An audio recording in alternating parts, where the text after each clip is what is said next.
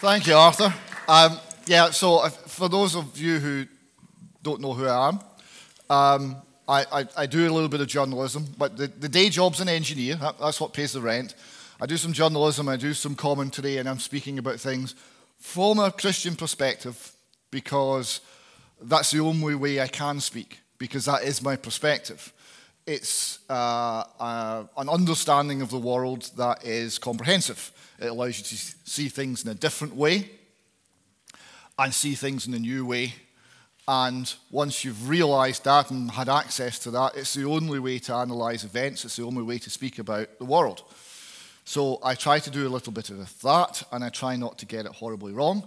And I try to give as much truth as I have managed to discover. You can follow me on Twitter. It's at Albion_Rover. Now, a couple of things. One, the football team of the same name is not thrilled that I got that one first. They did complain. They said, we don't want you using this because you're talking about all these things that are controversial, and we don't want you using the name. So, well, I've been Albion_Rover for longer than you have.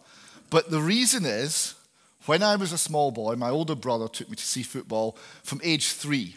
And the house was halfway between Airdrieonians ground at Broomfield and Albion Rovers ground. Right? But Broomfield had a wall round the pitch and I couldn't see over. That's how little I was. But Rovers had a fence and I could see the men on the pitch. So age 3, I was an Albion Rovers fan. So I told them this lovely little story thinking they'd go, oh, you're okay.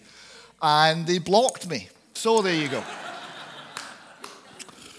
But it's Albion_Rover for a reason, right? Because Albion means British and Rover means wanderer. And another name for wanderer is Scot. And the Hebrew word Sukkot, very similar, which means temporary dwelling, is related to that. So we are wanderers and we've been in many places, and that's one of the things I'm going to talk about. So let me see if that clicks in. Right, okay. Now, this is confession time. This is the first time I've ever done a talk in a church, so make allowances. A Christian economist and historian called Gary North gave novice pastors advice, and the advice was, start with a text. Hope you're listening, Arthur. I know you're not novice. Stick to the text. Get to the point. Call them to commit and give them legitimate hope. That was the advice, right? Which seemed okay. So anyway, I'm going to see how far I can get along those lines. So I'm going to start with the text. And the text is the declaration of our growth. This describes who we are and where we came from. And as you know, this was written to the Pope to proclaim independence for Scotland and independence for the Scottish Church, and give reasons why we are a nation and we shouldn't be subsumed under English rule at that particular point. So the bit that's very relevant to the who we are is this, which reads, this is a translation from the Latin from the Declaration of our Growth. Most Holy Father and Lord, we know, and from the chronicles and books of the ancients we find, that amongst other famous nations, our own, the Scots, has been graced with widespread renown. There is no cringe in this. There's a cringe in the country now, but there wasn't. They journeyed from Greater Scythia, so that's our origin, it's Scythian, more on that in a moment, by way of the Tyrrhenian Sea and the Pillars of Hercules, and dwelt for a long course of time in Iberia amongst the most savage tribes, but nowhere could they be subdued by any race, however barbarous. Thence they came 1,200 years after the people of Israel crossed the Red Sea to their home in the west where they still live today. It's significant that the point that they used as reference was when Israel crossed the Red Sea. So that's written in 1320, referring to ancient chronicles. So this goes way back. Right, so we came by way of the Tyrrhenian Sea and the Pillars of Hercules. So, just to be clear what that is. Oops. There we go. Tyrrhenian Sea. So this is one of the bits of the Mediterranean. So we came along the Mediterranean. So this is the bit between basically the Italian, Sicilian, and Sardinian coasts. And the next point that they mention is the Pillars of Hercules. And if you don't know what that's the Straits of Gibraltar. So you've got the Strait of Gibraltar on the European side, and there's mountains on the African side in Morocco. And those are the Pillars of Hercules. And then they went into the Iberian Peninsula, Spain and Portugal, and then to Ireland, and then to Dalriada, which is Argyllshire, and that's how they came to Scotland. So this gives a definitive historical support to the general movement of peoples from Scythia, Greater Scythia, to northwest Europe. And that it's not just the British Isles, but it covers British Isles, the north coast of Europe, Scandinavia. Right? And the names move, and the peoples move. In Britain, we've got the Saxons are Scythian. If you go back one or two editions in the Encyclopedia Britannica, I think it clearly states that. When they dig up Saxon burial grounds and hoards of gold jewellery and gold ornaments, they're Scythian ornaments. The Picts, which were here when the Scots arrived, the Honourable Bede, writing in very early, said that his access to ancient information and ancient manuscripts said the Picts were Scythian. So all the different bits of the nation all come from Scythian. So that's the origin. The suggestion from Malcolm that we're a mishmash of different peoples that have come in, yes and no. We've come from different areas. Jutes, Angles, Saxons, Vikings, Scots, the whole lot. But all of those people are the same people. They're all Scythian. So one of the remarkable things is you have people moving across Europe by different means, around the back of the Caspian Sea, or up through the Balkans, or along the Mediterranean, and moving around very extensively. The degree to which people moved is way more than they're moving now. I mean, they were moving into largely empty lands, and they were moving as whole peoples. So these various tribes moved through, and you ended up with them all congregating northwest Europe, particularly the British Isles, and particularly Scotland. Now, this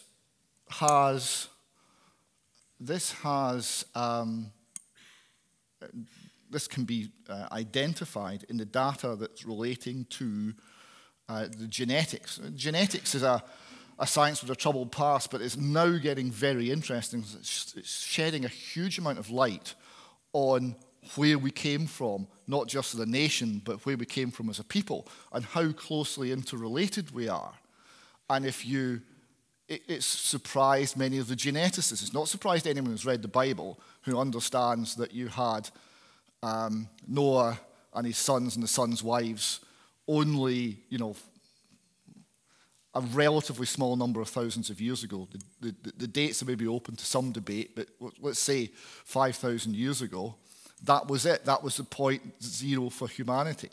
Now, genetics initially claimed a completely different origin story for humanity and put forward that we came out of Africa and it was hundreds of millions of years. And then when the science of genetics moved on a little bit and more data was available, all of a sudden that was shown not to be the case. So genetic study is now, like so many branches of science, the cutting edge of genetic study is catching up with Scripture. Right? And this shows that we're very similar, right? There's not many races of men, there's one race of mankind, right? That we are all very closely interrelated, and we should remember that. Now, in the British Isles, in the British Isles, we've got, oops, wrong way, beg your pardon, a genetic study that show that. So the first thing is the British people are very genetically similar, the whole lot of them, because although it's all these different moves, invasions or movements of people into the country from the Vikings, from the Jutes, from the Angles, from the Saxons, from the Scots, they're all very similar because they're all Scythian stock. So that's one thing that comes out very clearly from the genetic study. We're all very similar. But it does pick up the slight differences as well, because you do have different tribal groups coming in. So there are distinctions. And this map shows what this research found in terms of the distinctions. The red bit, that's basically the Saxons. And you'll see that the rest of it, what you might term the Celtic fringe, is actually very varied. And there's lots of different tribes coming in to that area. Hence, Scotland's been called Britain in miniature, because the mix of peoples that made up the Scots is really very similar to the mix of peoples that made up Britain as a whole. And that article, oh, wrong way again, living and learning. That article is from Nature. So this is a top-level scientific journal, and it's called Fine-Scale Genetic Structure of the British Population. So this is information that we can back up scientifically as well. Now, so my point is that, that we are quite clearly Scythian, and the Scythians came, let me just flip back a wee bit. The Scythians came from the far end of the Mediterranean and from the area north of Syria and Iran. That's where they came from. So they came from the areas where Israel was taken when they went into captivity. And they were related incidentally to the Carthaginians. They spoke the same language. Carthaginians, Phoenicians, Bithyns, Scythians all spoke the same language, because when Hannibal could no longer fight the Romans, from a Carthaginian standpoint, he went to join another people who spoke the same tongue, who were the Bithyns, who were still warring with the Romans, and fought them there, because he was very keen on fighting Romans. Now, a couple of things on symbols. Oh, let me try and get that right. There we go. Right, so this is Edinburgh Castle. So I've been traveling to Jerusalem for many years, since about 98. I've got some friends over there who are Jewish, and they come from an Orthodox Jewish family, and every stereotype you've ever seen about the Orthodox Jewish family, it's all true, right? So the mother is a Jewish mother, and she's lovely. I mean, she's a beautiful person. She loves her kids. I love her dearly. She is the stereotypical Jewish mother, right? And the father's he's now retired, but he's a very well-educated man, a rabbi, teaches at university. So it's very interesting people to talk to.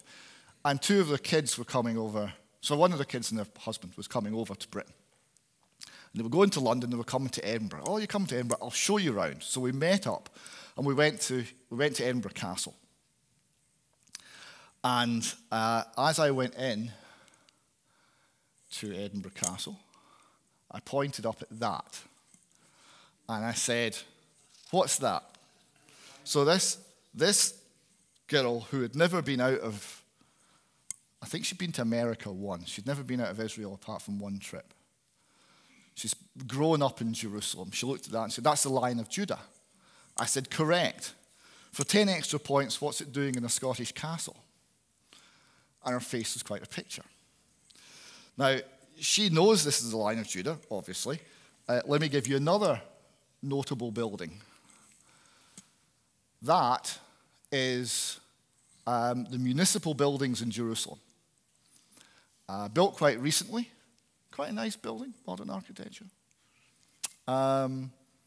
Built with Jerusalem sandstone cladding, because that's a British planning restriction.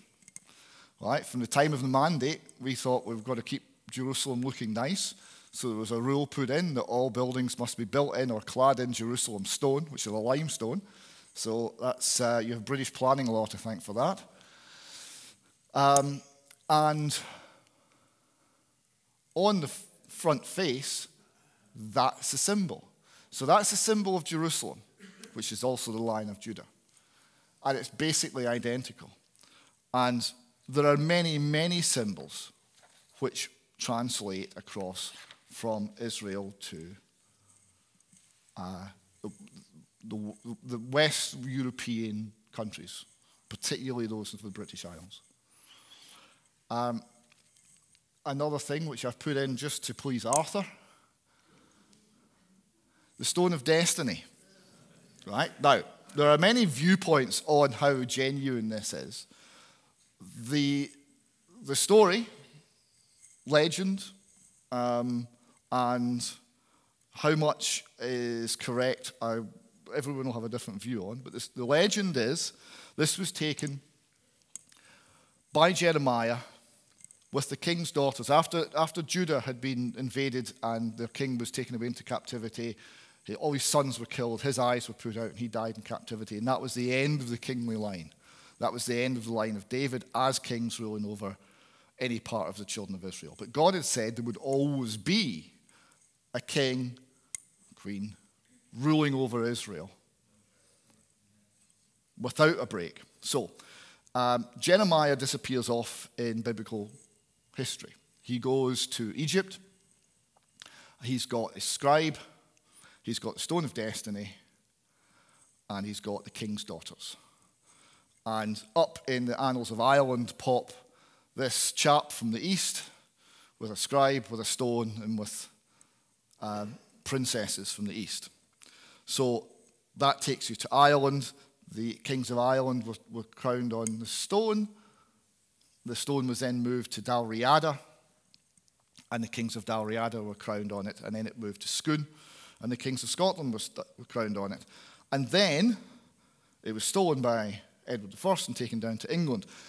Whether they got the right one, I'm not entirely sure, because there was a case where the Scots were offered it back at one point and said, nah, you're all right. So that makes me think that that could be a lump of Scone sandstone, which only begs the question, where's the real one? But this stone came to Scotland and was revered, and we crowned our kings on it. This was no joke. This was serious business. And it was held by the people who were crowned to be the stone that was spoken of in the 28th chapter of Genesis, which I'll read to you. It says, and he dreamed, and behold, a ladder set up on earth, and the top of it reached to heaven, and behold, the angels of God ascending and descending on it. Now, Arthur told me that this intricate infill of a former service conduit in stone is known in the church as Jacob's ladder. So that's lovely. Genesis continues, and behold, the Lord stood above it and said, I am the Lord God of Abraham thy father, and the God of Isaac, and the land whereon thou liest, to thee will I give it, and to thy seed. And thy seed shall be as the dust of the earth. And thou shalt spread abroad to the west and to the east and to the north and to the south. And in thee and thy seed shall all the families of the earth be blessed. The second bit, it's clear in the New Testament, refers to Christ. There's two promises here. One is a national promise, huge numbers, power, colonizing nation, never fulfilled by the Jews. The other is the promise of Christ, which was fulfilled in the Jewish nation. And behold, I am with thee, and I will keep thee in all the places whither thou goest, and I will bring thee again to this land, for I will not leave thee until I have done that which I have spoken to thee of. So this is a promise, right back in Genesis, that God will not leave our nation. And he keeps his promises. Now, before we go on to more scripture, the information I'm giving here is not new. So, just over 300 years ago, French church scholar and Huguenot refugee Dr. Jacques Abadie wrote a book titled The Triumph of Providence. And he stated, quote, Unless the 10 tribes of Israel are flown into the air or sunk into the earth, they must be those 10 Gothic tribes that entered Europe in the 5th century BC and founded the nations of modern Europe. So this is not coming from me. I didn't originate any of this information. This has been widely discussed, believed by the royal family, certainly at one point, widely discussed in Britain, and as you see there, from some time before, in Protestant Huguenot circles, they read the scripture, they looked at the promises, they looked at history, and they said, well, this must be who we are. Now, I want to just finish with some quotes from Scripture about what God says to our nation. So, he says, try that again. No, not moving. Oops.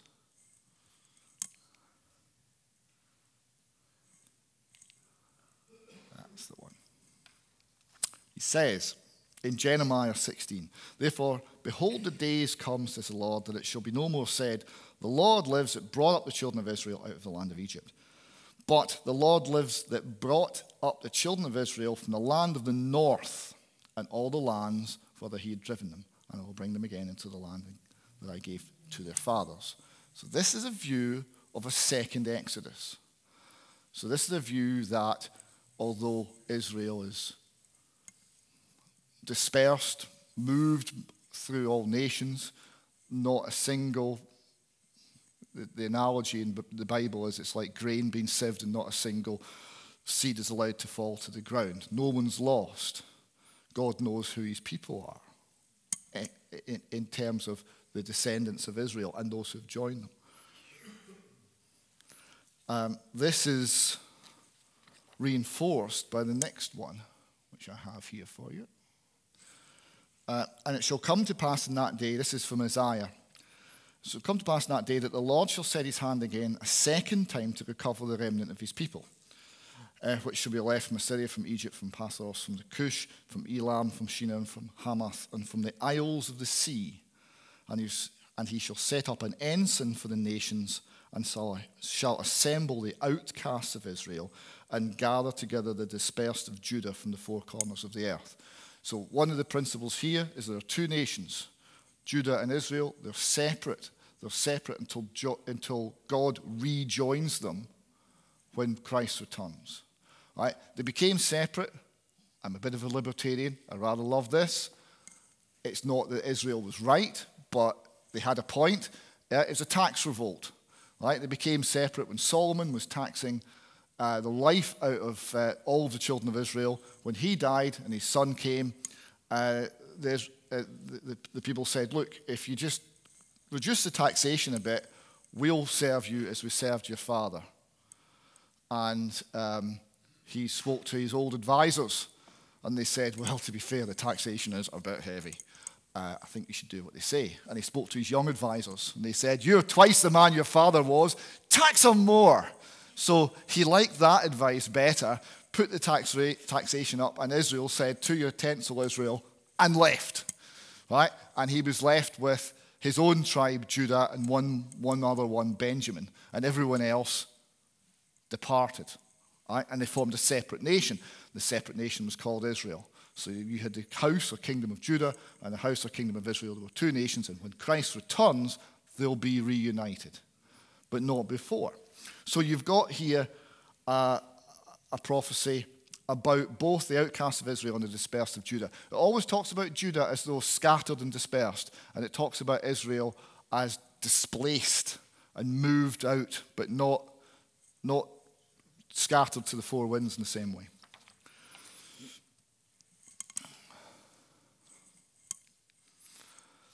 Right. Jeremiah, in Jeremiah 31, it says, again speaking of Israel, behold, I will bring them from the north country and gather them from the coast of the earth. And with them the blind and lame, the women with child, and her that travaileth with child together. A great company shall return thither. So this is everyone coming. It's always saying, I'm going to bring them from the north. So from a biblical point of view, a Jerusalem-centered point of view, right, they're coming from the north. And he said, they shall come with weeping and with supplications, and I will lead them, and I'll cause them to walk by the rivers of waters in a straight way, and wherein they shall not stumble. For I am father to Israel, and Ephraim is my firstborn. Ephraim was the younger son of Joseph. But in God's eyes, he's the firstborn. He gets the inheritance, the position of the firstborn. Jeremiah continues, hear the word of the Lord, O ye nations, and declare it in the isles afar off. Do you notice how it's always isles? And say, he that scattered Israel will gather him and keep him as a shepherd doth his flock.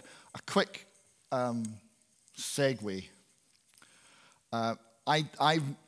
I used to do bits of journalism, and I never spoke publicly on matters of religion.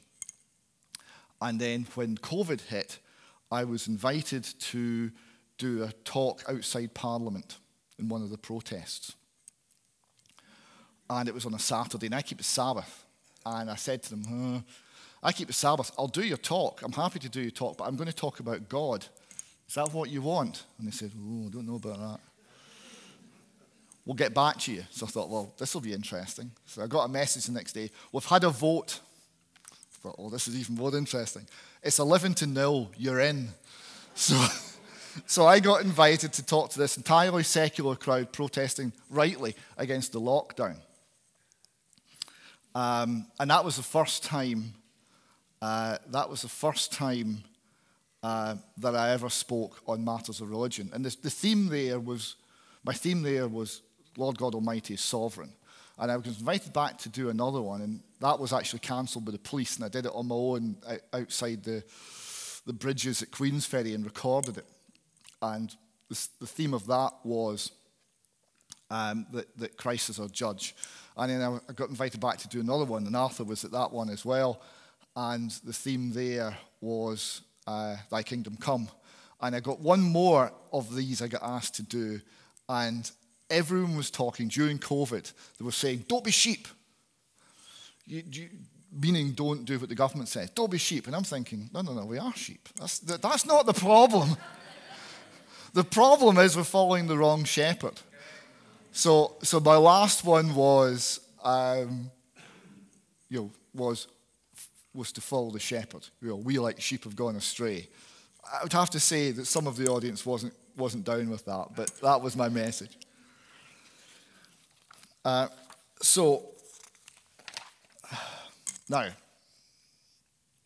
a couple more quotes here. When we're talking about salvation, there's a lot of confusion, and I haven't time to go into all the detail of this just now, but there's a lot of confusion between the role of Israel and the role of the church. Right? And I think it's much more unified than most people understand. That salvation involves both. And in Isaiah it says, listen, O isles, again, O isles, listen, O isles, unto me, and hearken, you people from the far. The Lord hath called me from the womb, and from the bowels of my mother has made mention of my name, and said to me, thou art my servant, O Israel, in whom I will be glorified. Right? So there's a role for Israel that's very central to the plan for salvation. It's God's plan, it's God's salvation. He's redeeming us, but we have a part to play. In Hosea it says, again, yet the number of children of Israel shall be as the sand of the sea, which cannot be measured nor numbered. And it shall come to pass that in that place when I said to them, you are not my people. Because after Israel had done its tax revolt, that wasn't really a problem. The problem was they revolted against God.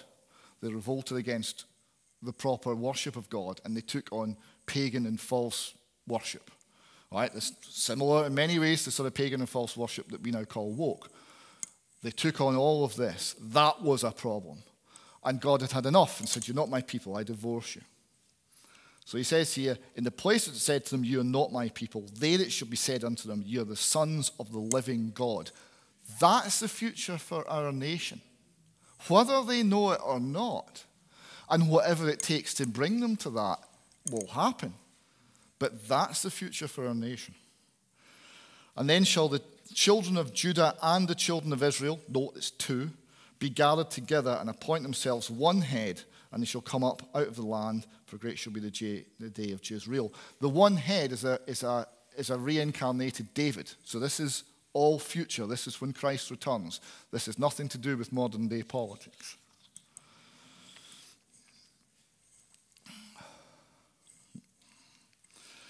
Last one now. So in Ezekiel it says, and David my servant shall be king over them. Right? So this is God's doing, right? And they shall have one shepherd, and they shall also walk in my judgments and observe my statutes and do them. Now, if you take on the fact that we're Israel and you read the Bible and you look at what Israel was like and you look at our nation, it's the same. Maybe that's a humanity thing, but God did wonders and carried them out of servitude and slavery into the desert to go to the promised land, and they did nothing but whine. Right? It was one complaint after another. That's familiar to me. I look at my nation and think, yeah, we'd do that. Yeah, absolutely. Right? Manna again? Come on. You know, we would do that. That's what we're like. And we have the ability to serve God as a national trait, but we have the ability and the tendency to backslide. And by here, there's been backsliding going on in this country aplenty. So Ezekiel continues, and they shall dwell in the land that I have given unto Jacob my servant, wherein your fathers have dwelt. And they shall dwell therein, even they and their children, and the children's children forever. And my servant David shall be prince forever. So we're talking about the millennium and beyond. Moreover, I will make a covenant of peace with them, and it shall be an everlasting covenant with them. And I shall place them and multiply them, and set my sanctuary in the midst of them forevermore. My tabernacle also shall be with them. Yes, I will be their God, and they shall be my people. That's us. That's the Scots. Not only the Scots, but that's the Scots. All the nations of the earth, the people who are called to Christ now, whatever nation they come from, are adopted into Israel. So that's them too. That's why it's, what Paul said, it's the Jew first and also the Gentile, because everyone who believes is, spiritually speaking, an Israelite. They're in God's family. They are in a position where they're saying that, hang on, let me get the right one there. Yeah, yes, I will be the God and they shall be my people. We are in that position. One final thing before I finish, and this is the problem of phone, because as I picked up the phone, it immediately turned off the page which I'd prepared it to, and it's given me instead an advert. That's nice. Fortunately, I can remember. In Revelation, when it's talking about the New Jerusalem coming down from heaven, there are 12 gates with 12 angels. And in each gate, there's a name, and it's one of the 12 tribes of Israel. So the Israel as a whole is hugely part of it, as that text also shows. And also, underneath that city, there are 12 foundations upon which are written the names of the 12 apostles of the Lamb. So on an even more foundational level, it's the gospel. It's built on the gospel, but Israel is a huge part of the structure.